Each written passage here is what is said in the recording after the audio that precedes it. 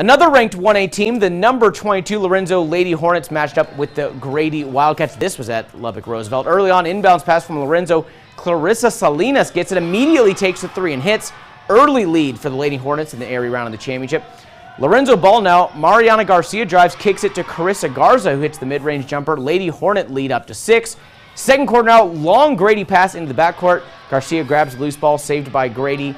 Easily lays it in. Lorenzo's up 17-14, nearing the half. Salinas again, this one in for 2. It's pushing the lead to double digits. This game would actually get very tight in the second half, but Lorenzo gets the narrow win over Grady, 50-48.